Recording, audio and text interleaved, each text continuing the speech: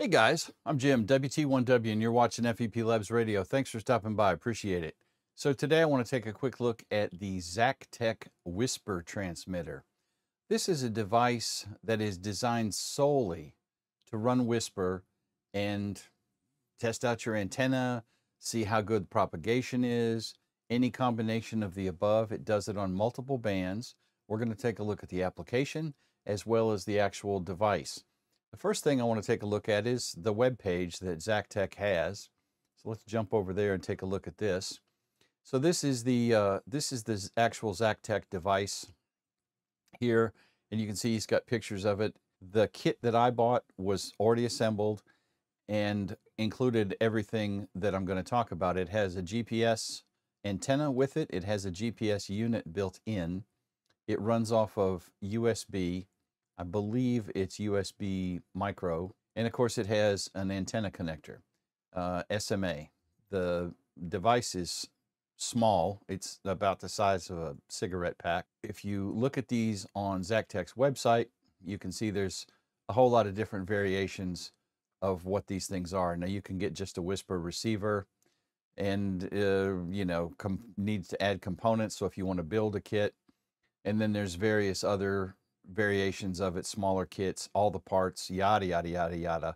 So I bought the desktop transmitter, and this transmits and receives. It's a transceiver. And I've been running it this morning when I'm recording this video for, I don't know, a couple hours, maybe 3. And so I have PSK Reporter up here, as you can see. This is all the bands that I've picked up on Whisper in the last couple hours. Let's go back 3 hours. And a few more. I'm running this right now on a Chameleon MCOM 3 portable that's rigged up out in my front yard. It's not optimally configured. It's about 12 feet on one end and 15 feet on the other in a sloping configuration. Totally not optimal. I was playing with NVIS last week, so I didn't rerun the antenna. I just kind of left it where it was. And you can see here, this is all the different bands that we've gotten. Here's a 12-meter connection.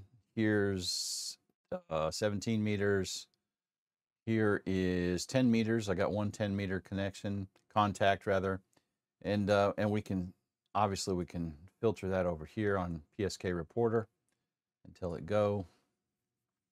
And so here's all my 20-meter contacts on Whisper in the last couple hours. And of course we can zoom in on that and take a closer look.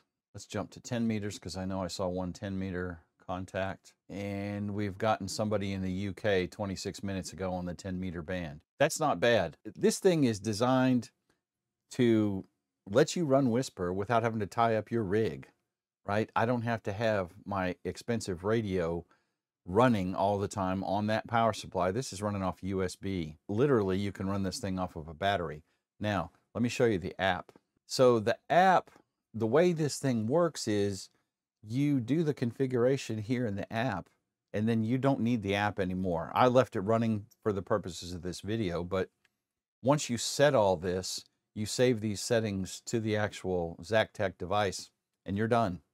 And it saves those settings in the device on EEPROM so that the next time you fire it up, you don't even have to connect and set anything. It will come up and do whatever you've predefined when you did the settings. So I've got it transmitting on 10 to 40. This particular one, green shows the indicators of what bands are built in on this particular unit. This antenna ain't 80 meters, and it's the middle of the day when I'm running this right now anyway. So we set our call sign, any prefixes or suffixes if you wanted to do that. We can have our schedule of how often we transmit. It has info on different things that'll tell you. So this will schedule the same schedule as used by WSJTX if I have that enabled, which is pretty cool. And actually I could change that, and you notice that it changed what it did right there. See the GPS conditions over here, the status of the device, and of course it's GPS locked, so it's staying on frequency. You can set your location via GPS or manually by using your grid square. You can update and send a more precise location, which I'm not fooling with. And our reported power is 23 dBm. That can be adjusted and then tell it to stop and start. You can also have a pause after each run through the bands. So what this does is hit each band in turn, and right now it's working on 12 meters. And once it finishes 12, it's going to go to 10, and then it's going to start all over again. And like I said, so then you could build in a pause there. It has a built-in signal generator. If you'd want to do that, I haven't used that. That's not why I got this thing.